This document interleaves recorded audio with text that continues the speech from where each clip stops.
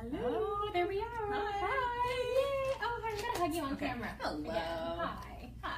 Thanks for having me. Oh yeah, it's so nice to have you in our New space. Yeah. Yeah. So, hi guys. I'm here with Erica Chidi Cohen.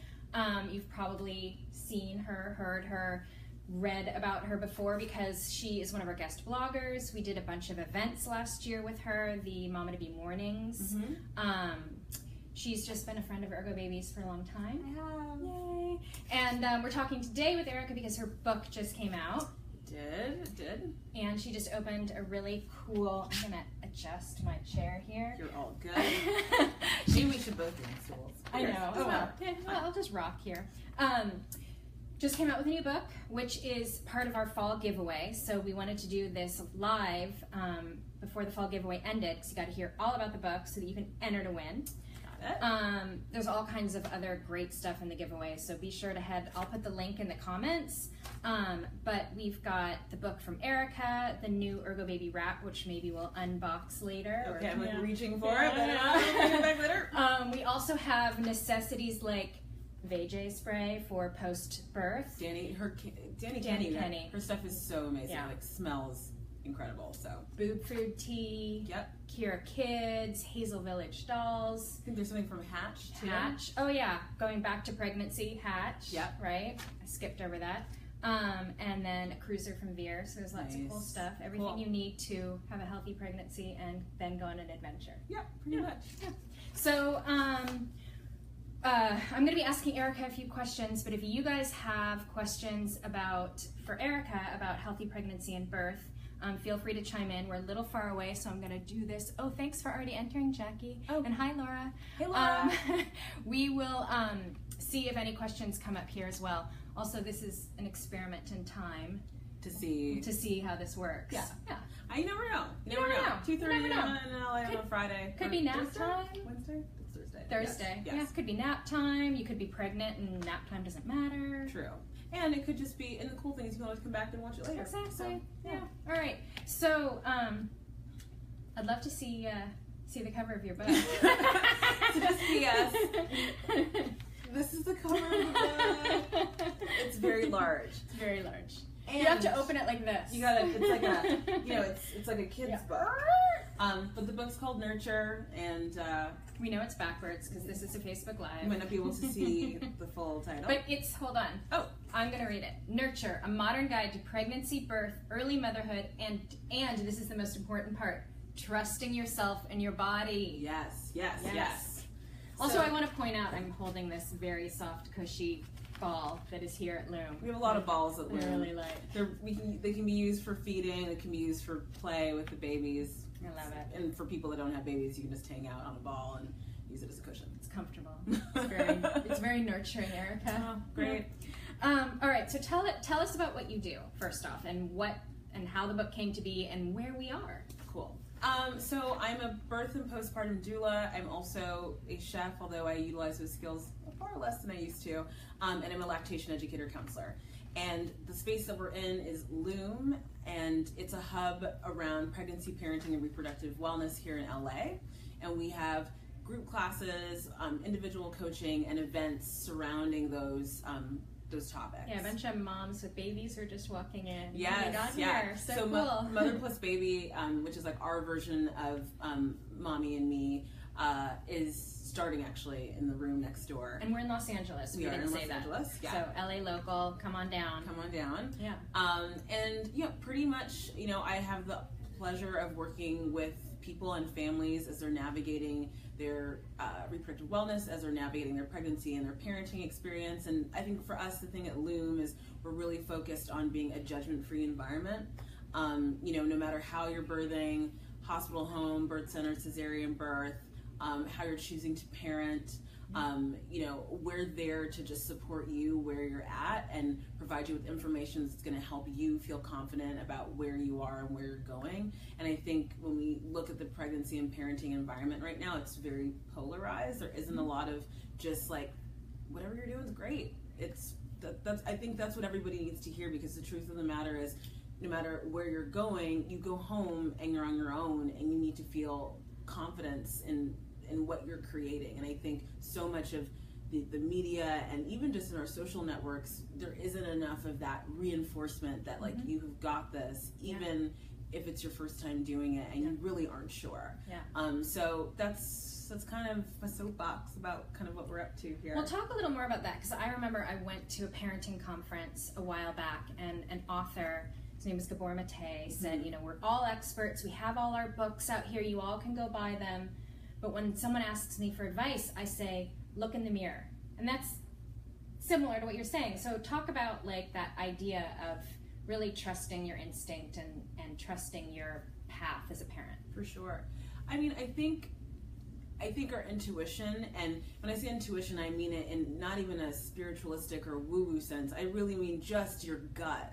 Like when you feel something's right or you feel something's wrong, I think that nurturing that instinct and our intuition has really been lost in our modern times. And I feel the thing I really try and empower mothers, fathers, partners around is just listen to your feeling. Like, what are you know, if you're looking at your baby and your baby's crying, what's coming up for you? Like, what are you really thinking when you hear the sound? You know, what's the instinctual feeling, and go with that. You know, Googling and trying to figure out, okay, is this my baby doing this, or is my baby doing that? Or when you're pregnant, trying to, you know, figure those things out is actually just going to cause more anxiety. And I think, you know, I think the way forward when it comes to just moving through parenting in a modern way is just learning to go in and continuing to go in, because, you know, although, you know, Ergo Baby and like what we focus on here is kind of pregnancy to 24 months, you know, as you get older as a parent, there's less and less resources outside of yourself to make these decisions. And so you almost want to, from the very beginning, start to build more resilience and confidence in your choices and your decisions, and kind of find value in those as opposed to kind of polling and surveying to figure out whether or not you're doing the right thing. Yeah, no, I love that. I also love, it makes me, you know, really leading from the heart rather than the head, but also remembering we've been doing this for millions of years. Exactly. It's in our bone. It's in our bodies. It's in our bodies. It's in our bodies. We know what to do, and you know, really trusting that. So, and I think you know, we do know what to do, and we should trust our bodies. And kind of, again, you were saying, kind of leading from your heart as opposed to your head. But I think too, it's trusting ourselves. I think absolutely we aren't really programmed to trust ourselves. I think we're programmed to resource out and get affirmation outside of ourselves. And so I think there's a big part of like self-love that is embedded into moving through a pregnancy or becoming a parent. It's like, I am valuable. My thoughts are valuable. I think that I can trust myself to move forward in this experience in a way that feels right for me. So I'm repeating myself, but I just think that it's a point worth repeating, because sometimes you need to hear it a couple times, and sometimes it's really important. So tell me a little bit about how a doula is different than a midwife. Great question. So, you know, doulas are non-medical professionals. So, you know, we're there to help with the education around your pregnancy or parenting experience. We're there to kind of be your cheerleader, your support person. And the thing that's interesting because there's different kinds of doulas. There's doulas that just focus on birth. And in the birth environment, I think the highest value that a doula brings to the table is they've been there many, many times. So it's not their first time at the rodeo. Right. So a lot of the really stressful kind of, you know, more, I would say, unnerving components of labor for someone that's moving through it for the first time are not going to shake a doula. You know, and for a perfect example is sometimes in early labor, it's really common to be super nauseous and to vomit. And, you know, if you're with your partner, they're going to see you vomiting and they're going to be like, oh, I think something's wrong or something's off. And in fact, it's just a very normal progression of labor. And so, you know, having a doula is someone who could be like, hey, that's actually normal. This feels fine. Like, let's just see how she does for the next couple of contractions. Whereas for a partner, they might feel really alarmed and be like, gotta get out of here, gotta go to the hospital, and it's too early to go. So it's little things like that. And again, I think I've said this many times all over the place recently, that I think that doulas do their best work in the hospitals. I think hospitals are very transient environments where it's so nice to have someone with you for the full length of your labor, whereas the nurses and the doctors kind of shift in and out every 7 hours. So, you know, that's the value that the doulas bring to the table there. And also, just to further clarify, doulas don't, check vitals or do, exams or anything like that. It's very much in the education and support realm. And postpartum doulas come in with a primary focus of mothering the mother and helping her feel supported, and also getting educated on what's happening in her body, because unfortunately in the United States you don't see your primary care provider again until about 6 to 8 weeks. And at that point, a lot of the kind of normal physiological events that happen after childbirth have kind of already kind of moved through their most acute phase. So things like bleeding after delivery, uterine cramping, sweating, and these kind of things that can make a very healthy person feel like something is wrong don't really get addressed. And so the postpartum doula can come in and just help normalize these physiological events, help with baby care, again, also helping your partner feel more anchored, locked in. And again, it's that non-medical, energetic support that can be really helpful after delivery. That was our experience in the hospital, having the doula there just to support. She knew what was going on. She wasn't taking the vitals, but when the nurse came in, she could say, oh, this is why they're doing that. And, so having that support was amazing. Yeah, it can be really helpful, you know, and I think, and if you're kind of on the fence and thinking about a doula and you're like, I'm a really private person, or I don't know if my partner's going to feel excluded if I have a doula, either at the birth or postpartum, I urge you to consider it this way, in that if you find a doula that you resonate with, a good doula is just going to enhance the environment. Right. A good doula, I always say, is kind of like water. We just like flow in where there's cracks. So, it's like you're wanting to find someone who's going to feel connected and helping you and your partner feel more plugged into each other, as opposed to feeling like there's something kind of divergent between the two of you. And it's always nice to have an extra set of hands postpartum too.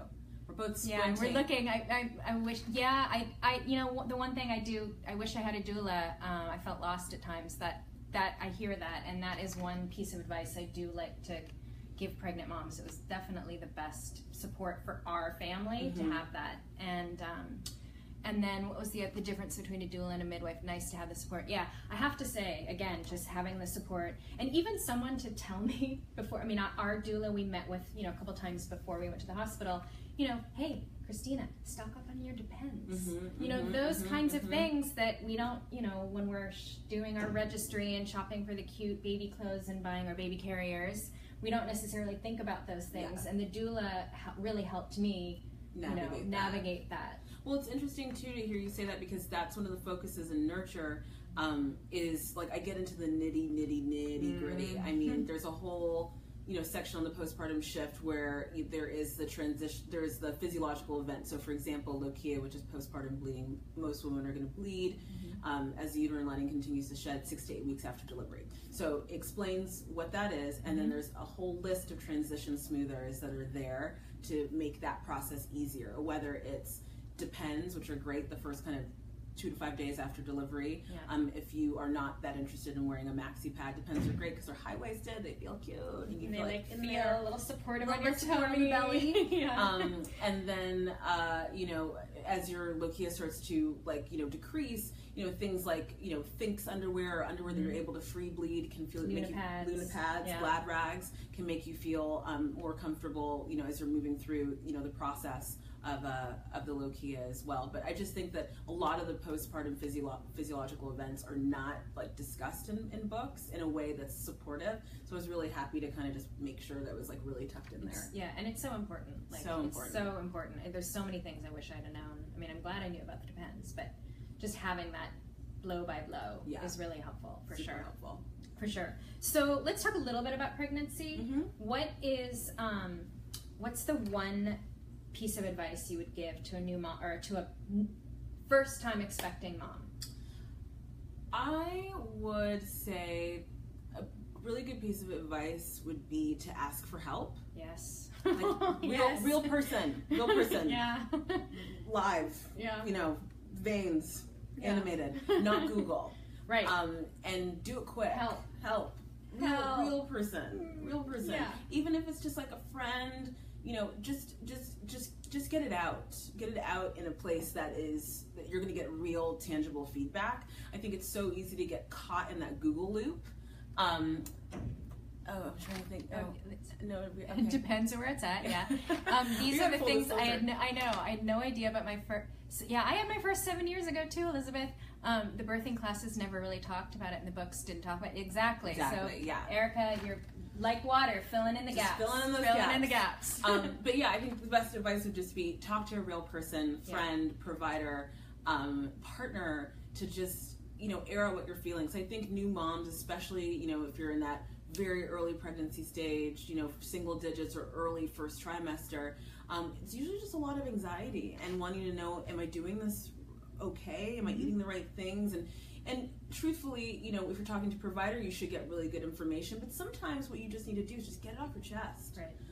And kind of put it out there. So I'm a really big fan of just having real conversations with people that you trust or care about, and help and let them kind of contain you when you're kind of moving through all these very big emotions. Yeah, for sure. That's good. What are the best things kind of at the end of pregnancy? What are the best things to do for your body in the last few weeks to prepare for labor and that impending newborn? I think some good things to do would be make sure you've got a plan for afterwards. Yes. Because I like to say, food, gotta have food.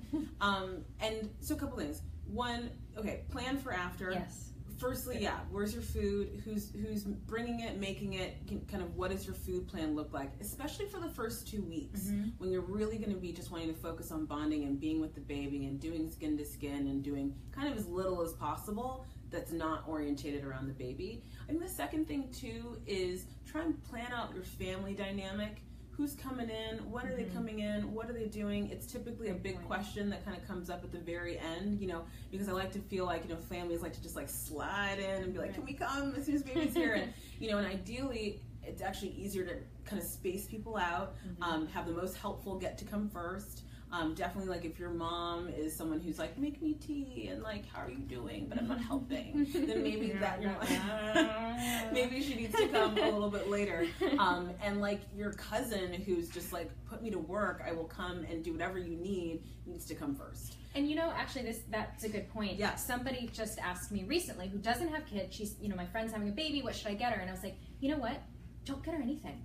Go to her house, ask her a few days, say, can I come over a few days postpartum and make you a meal, do your laundry? And that's what trying to reach out to those friends who don't have kids, who might be able to help support you in ways like that, that's another 100%. Piece that, I don't know, I didn't think about that until later, yeah. But it's a big part of it. I think it really, thinking about that forward plan, friends and family, like how they can help, who's coming in. Yeah. And then I think just in terms of physically taking care of yourself, the closer you get to your due date, if you can't slow down because you have a crazy job, there is no room for you to be like, I'm just going to take it easy, or you're not going to go on maternity leave early, then, I'm a big fan of getting a massage, maybe once a week before as your due date starts to come closer and closer. My doula was also a masseuse.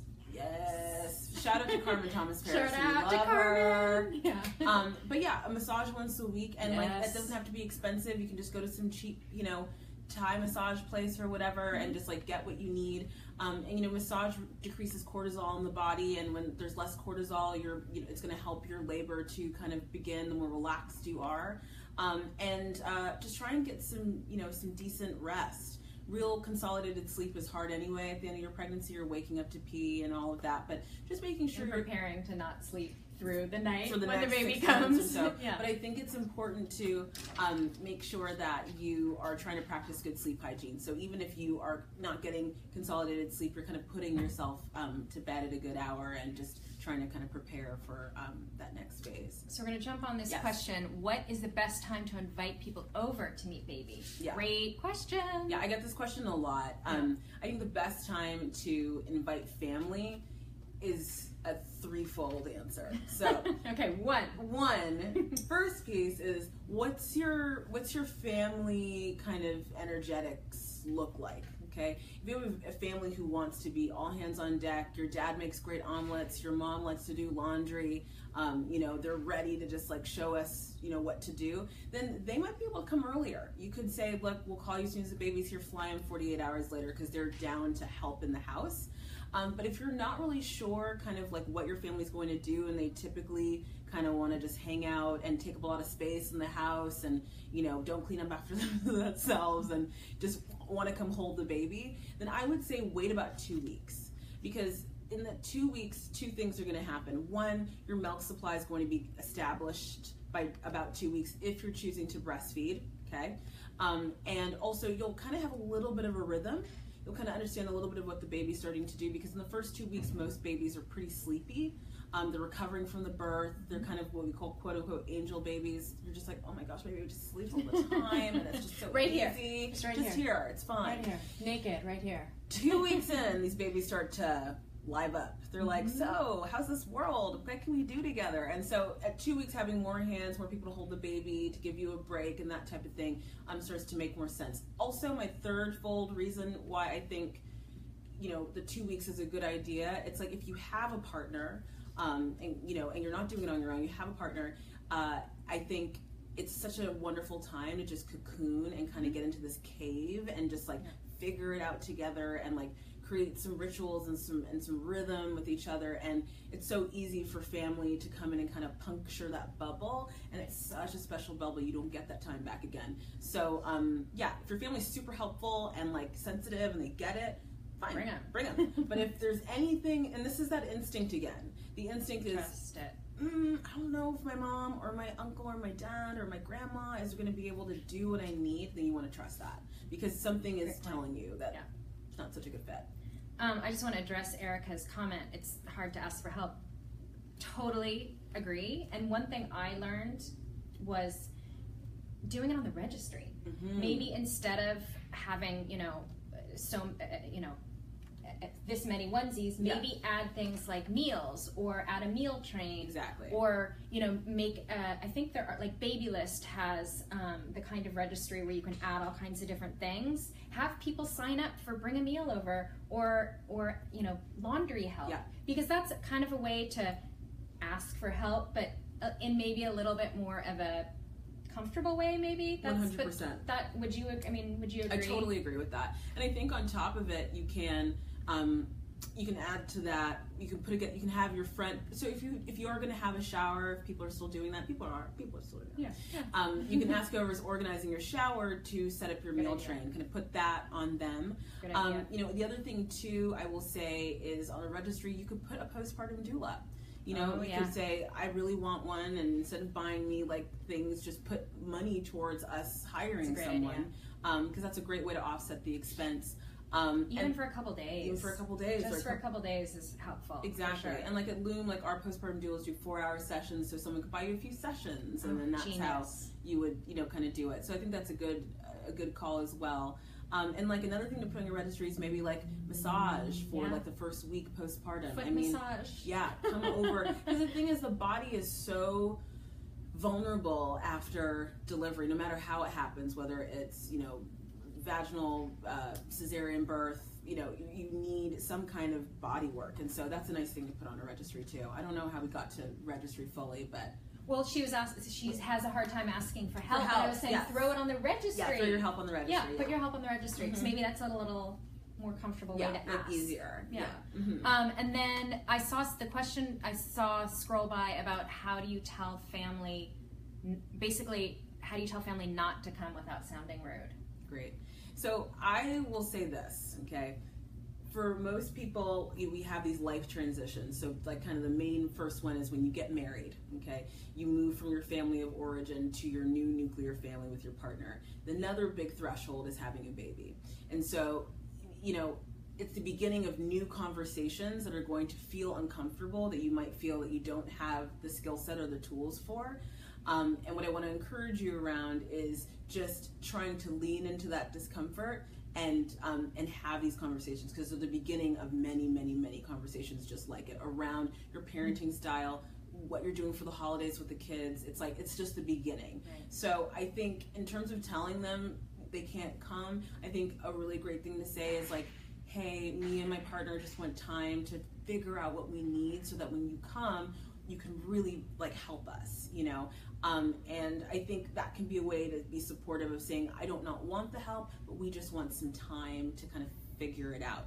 And if you're looking for more kind of like, you know, black and white things to add to that, you could say, you know, it's going to take me a minute to figure out feeding, and like I need about a couple days to just see how it's going, and like I just want privacy in which to do that. You know, you can say we don't know how long we're going to be in the hospital. Let's like, you know, figure that out as well, because you just, you know, the path to birth is fluid. We don't know like where the outcomes are going to be. So, but I think rolling it back without having to add any bells and whistles to the conversation, I think it's just kind of building your internal muscle of being able to create boundaries with your family, as you're bringing children into the world, and this is just the practice of starting to do that. So there's kind of no nice way. Great point. It's just like, but even you could even make, you know, turn it to the like, we really would need your help most a week after. Exactly. You know, putting it in that you would be most helpful to us a week postpartum. A week postpartum, yeah. You know, just put it in an active, specific sense. And set that boundary. Yeah. So, I'm going to use this opportunity to talk about the wrap. Yes. Which you can grab. I will. Because I have to say, I'm going to tell my personal story here, and it wasn't... Should I take out the box? Or Sure, take it out of the box. Do it, yeah, woo, touch it. Vanna White. Yeah. So, first of all, I love the wrap for the 4th trimester. The 4th trimester is commonly the, you know, first 3 months postpartum. Oh, cool. It has a little pocket. It has a little pocket. It's super soft. I love the stripes. Laura, our baby wearing educator, is going to be doing lots of tutorials on how to use it, so we're not going to demo it right now, but I just wanted to talk about, I remember this was before Ergo Baby had a wrap, so it was a different company, but I got a wrap, and it was maybe 3 days postpartum. And I put my daughter in the wrap, and I'm going to tear up. I walked down the street to a coffee shop and sat down and had a cup of coffee. It was like, it sounds so simple, but it was literally the most like empowering thing ever, because I was like, I can do this. I got this. I'm cool. And it was like 3 days I gotten back from the hospital, and just having that like, oh, I can navigate life, you know, and having hands free. So I know I'm being super pluggy, but I do want to talk about how, you know, having some sort of wrap, or especially if family isn't around, so that you can, you know, make yourself a cup of tea, or like my partner had a broken right foot, right foot, so she couldn't drive. Great. So hey, guess who's going to the grocery store 5 days postpartum? You and many other women in America who don't have the, you know, who are single moms or are like doing it themselves. So and on top of it, I'm also going to do a plug for Skin to Skin. The wrap makes it super easy to do skin to skin. Totally. And maybe you can talk for a minute about the importance of skin to skin. Yeah, for sure. I also will say usually my push for wearing a wrap in the first like week after delivery is so that when you pee, you don't have to hold your baby in your arms. Exactly. Okay, you can pee hands free. It's really cool. Use the toilet you don't paper. even know I'm saying that, but if you have babies, you realize you'll be like, yeah, that makes so much sense. Or you don't have to put your baby on the ground in like a little DockATot or like, you know, sleep pod. You can just wear your baby. Yeah. Also, in terms of the you know, benefits of skin to skin, if you are choosing to breastfeed, lactating breasts are a very sophisticated warming environment. They help the babies to thermoregulate, or to kind of control their temperature, because that's something newborns really battle to do in those first few weeks, is kind of to do that on their own. It's one of the reasons why sometimes their hands and feet can go blue for a little bit. And also in terms of bonding, again, I'm relating a lot back to feeding, just because I know for a lot of new moms it is something that they're considering. They're thinking about breastfeeding potentially. You know, I like to call skin to skin, you know, like your neutral gear. You know, when no matter kind of what's going on, if your baby needs to be soothed or if you guys are just relaxing, it's a great place to be, which basically is just putting the baby down to a diaper, you bare-chested or like wearing a bra if needs be, and just placing the baby to tummy to chest as being skin to skin. And the reason why I call it your neutral gear is because just that position alone helps to support your milk supply, and just not as much, but as closely to if you were feeding. So, you know, if you need a break, it's a great place to kind of put the baby. And dads can do skin to skin too, which is also another great use of the wrap. I helped a lot of dads use the into wrap. They take their shirt off. It's a great way. Now, they can't regulate temperature. Dads can't. They don't have all those great little nodes or whatever they're called. Sorry, I don't have the term. But it is a great way for dads to bond with baby, too. 100%. So just want to throw that out there. And besides And it's magical. Yes, Elizabeth, it's totally magical. So magical. And it helps regulate their heartbeat, their heart rate, their breathing. They're mimicking a lot off of whoever is holding them, whoever's doing skin to skin. So it has a lot of benefits for the baby in terms of just bonding and helping the baby feel secure, and it's addictive. Yeah, just to be blunt. Yeah.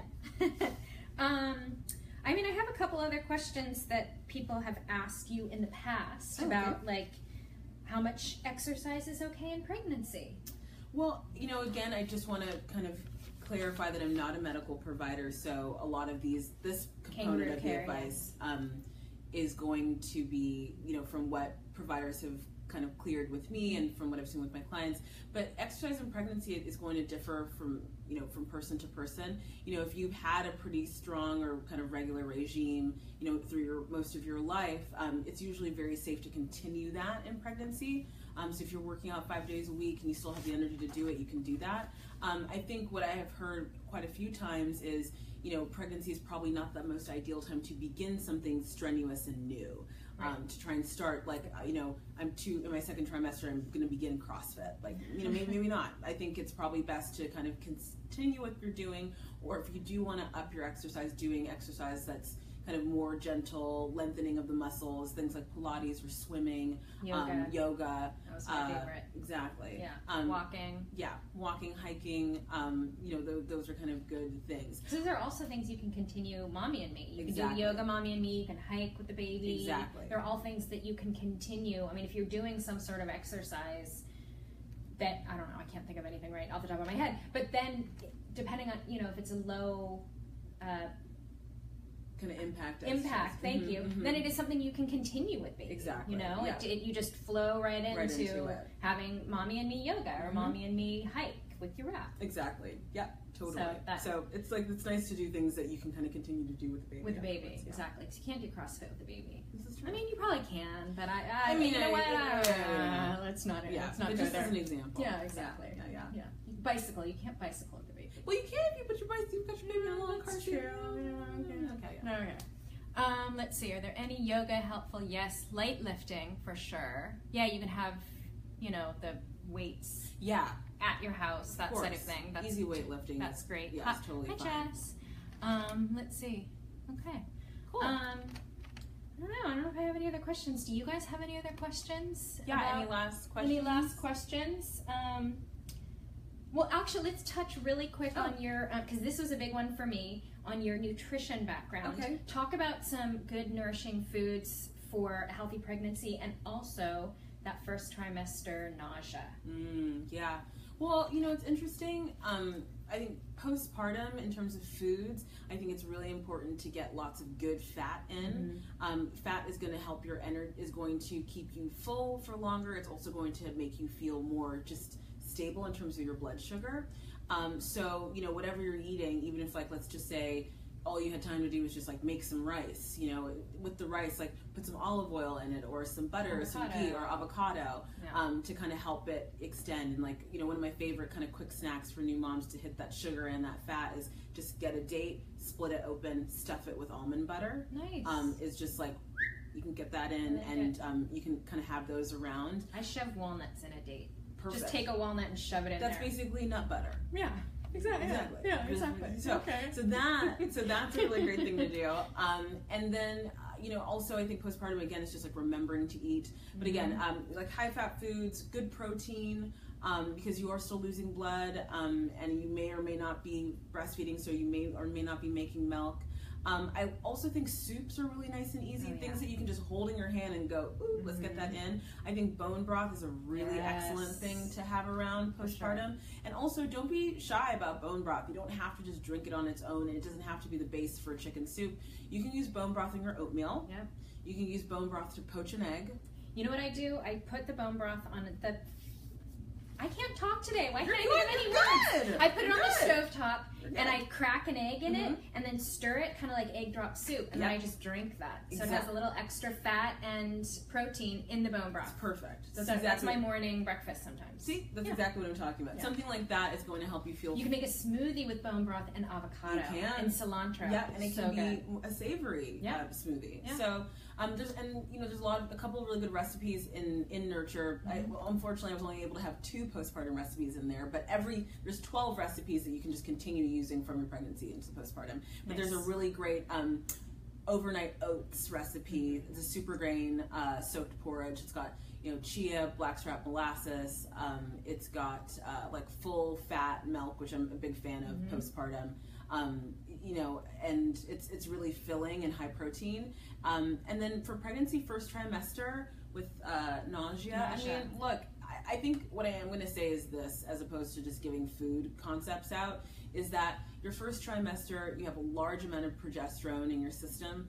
And what that does is it slows down your gut to make sure that whatever you're eating is going to have all or as much nutrients pulled from it as possible to get to the baby.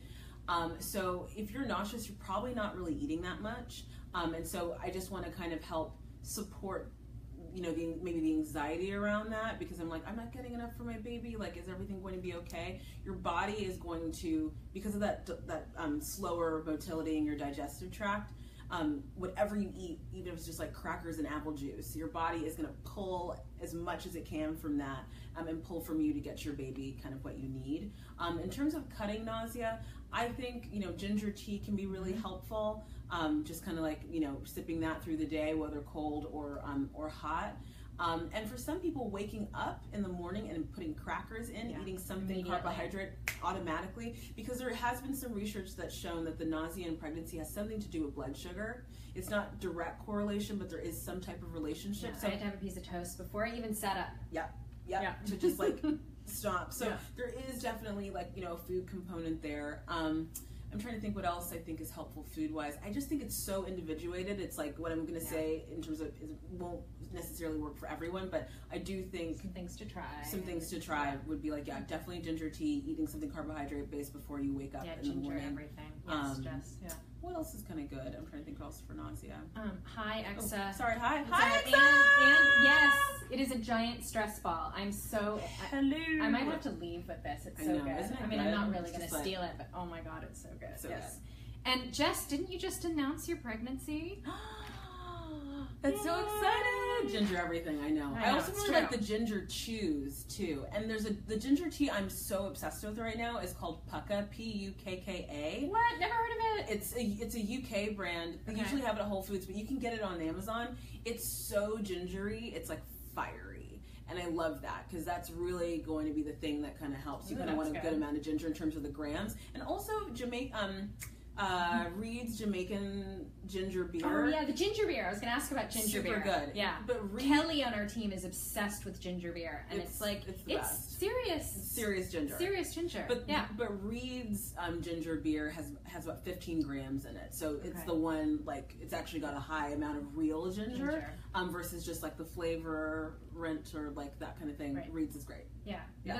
Those ginger things you buy off the shelf, like Canadian Dry or whatever. Not ginger. That's not ginger. You want to get Reed's. R-E-E-D-S. So good. It's a Jamaican brand. Sorry. And yes, congratulations, Jess. I loved your your pregnancy announcement. It was so cute. Super cute. All right. What else? Anyone else have questions? Other questions? Anyone? Hot fire. Yeah. She likes the ginger. I know. She's pregnant, so she's probably gonna needs it. Yeah.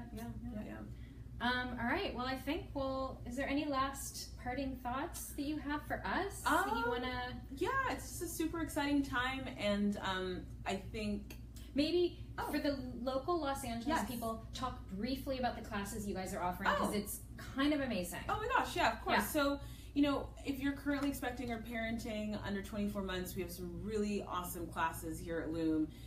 expecting, we kind of cover the full gambit. So we have a class called Prep that's like our version of childbirth education. It's like modern, fun, really fact-based. You won't be bored.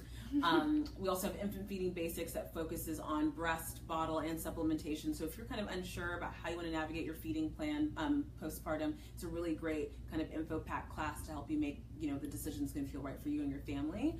And then also we, for new parents, we have our kind of overarching program called Plus Baby, and we have Mother Plus Baby and Family Plus Baby. And you basically can either come in just as a mom and do the program with you and your baby for 24 months, or Family Plus Baby, you and your partner can come together and take the program.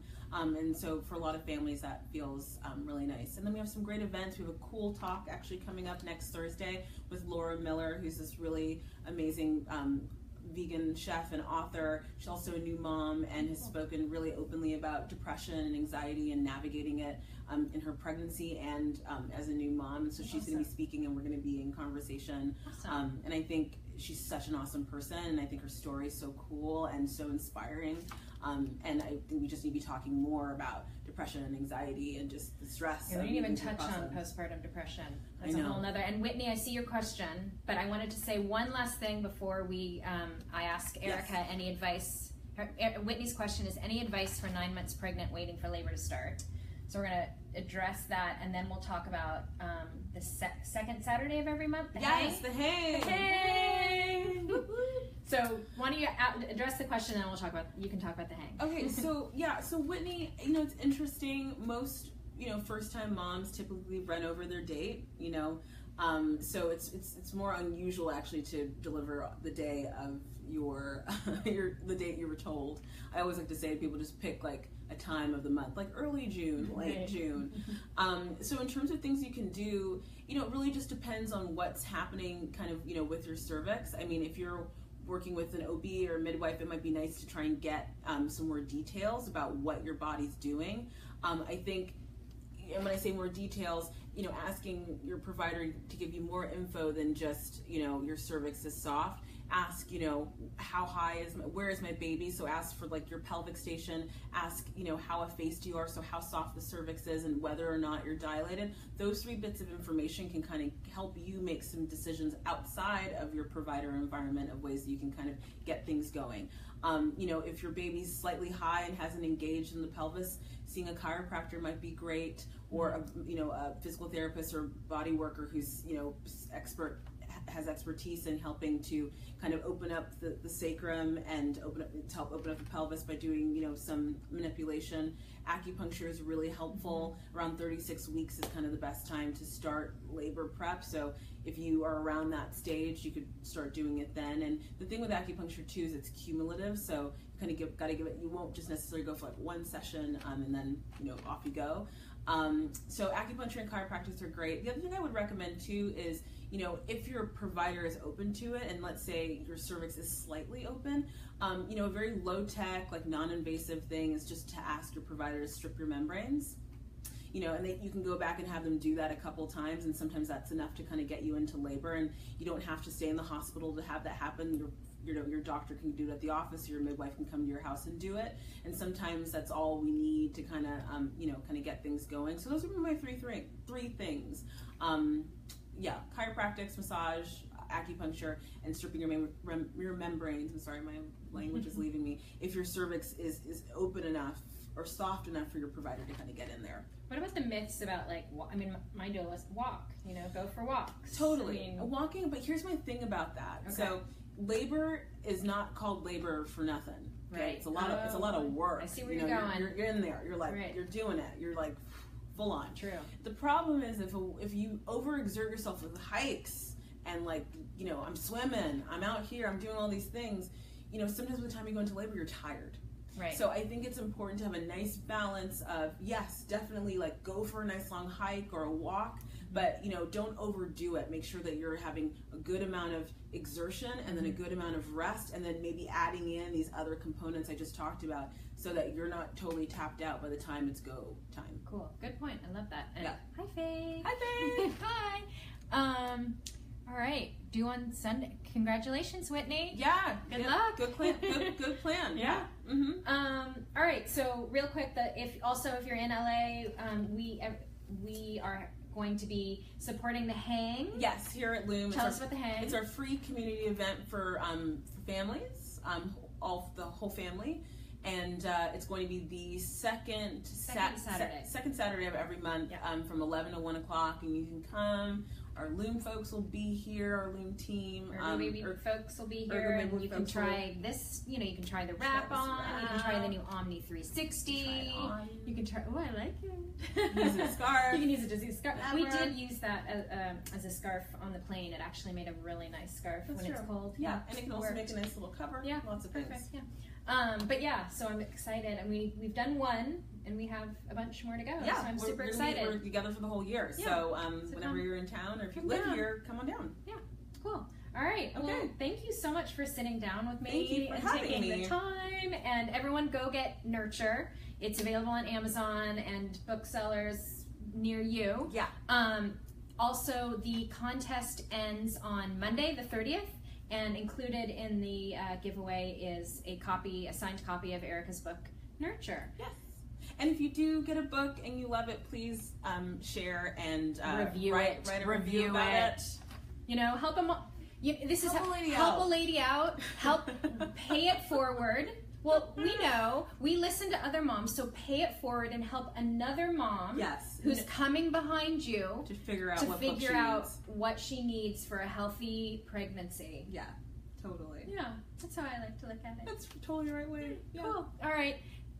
Yeah, come hang. All right, hang. Sorry, I have my glasses on. We're like. All right, thank you. Thanks, guys. Thank you. I'm gonna hug you on camera again.